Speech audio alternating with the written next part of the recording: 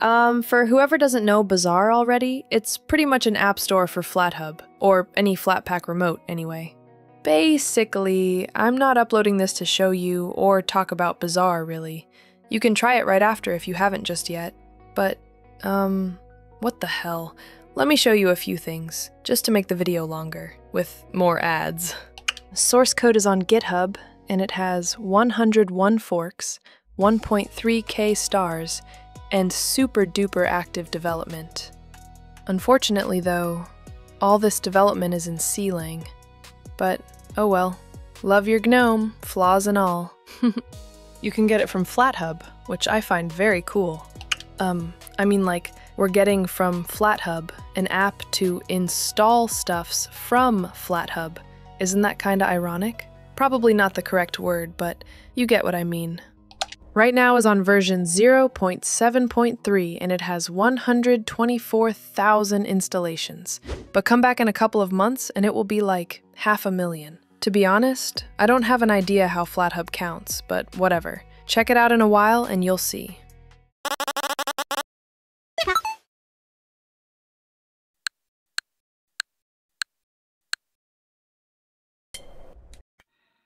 Snap is shit. Snap fucking sucks. Proprietary crap that nobody trusts. Alright, let me do a quick sneak peek of some of the Bazaar features you might want to know. Starting from the user accounts and logins. Those are basically FlatHub logins, and we can use our GitHub, GitLab, GNOME, or that K thing.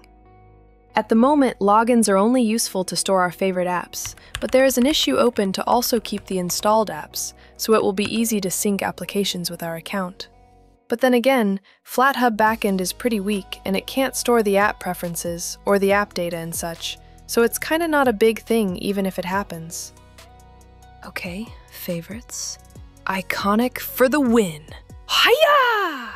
Obviously the app checks for updates, but let me show you something cool. We can open the transactions panel here, and then update. Oh man, I love that interface. We can even do pause and continue. Isn't that awesome? You know what else is awesome? If you go to search, there is an Adwaita category that pretty much features only GNOME apps. Do you know for how long I have asked for this specific feature in GNOME software that is actually called GNOME? Oh, wait a minute. That's truly ironic, isn't it? Now, inside the app details, we can see various infos like the app storage, including the user data. There are also the change logs that are usually only good when developers aren't lazy to do those. And look at this, Chief. We can open the image? Whoa. I remember this complaint in GNOME software since forever.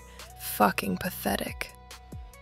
The original problem with GNOME software is that it was developed just 1 year before the initial release of Flatpak. We are way back, around the years 2014 to 2015. It was then when the stupid Red Hat developers opted for the even more stupid package kit as a backend. Then they also added system updates, and after years of amazing unreliability, instead of dropping the project and quitting development, they decided to add Flatpak and Snap and whatever the hell other backends into a single app that couldn't even handle one thing properly. So here we are in 2026 making this video about it. Damn it, son! Another failed app in the same year? Well, at least they had the minimum dignity to archive photos. It might come as a surprise to you, but I actually do realize it's not the best thing going to YouTube and calling open source developers stupids. But I have my reasons. I believe that the single worst human quality is denial, and I think that's what's actually going on inside GNOME. Some people in GNOME are simply in denial to drop projects like software that haven't run well for years, in denial to prioritize the things that really matter, like GNOME OS, or storage backends and sync for GNOME apps, in denial to start experimenting with new big projects, like a new modern toolkit that will be async and remove G-object overhead, and in denial to Perhaps step aside too? Because you can't be a contributor and a maintainer in a project forever and call that community? What the hell? You're dictating it for 20 years? That's actually what's happening. And here's some news for you. You're not doing exactly as great as Linus with Linux. Speaking of which, even he uses AI for coding these days, at the very same time that GNOME Builder is the only editor without AI support. If that's not a freaking denial, then what is it? And anyway, I have this thought for years. It's not like the best thought of all times, but it could work, maybe? So the main idea is that GNOME will choose to have like 10 or 20 core apps, and then every year or two, the community would have to pay a small amount and have a vote for the GNOME default apps of the year, and the winners would be awarded with prizes from the vote donations, of course. No point to superanalyze it, but it hopefully will enable the community more, because community apps are usually better than what GNOME does, and there are obvious reasons why that happens. And anywho, I vote already for Bazaar for the default GNOME store for 2026. The end.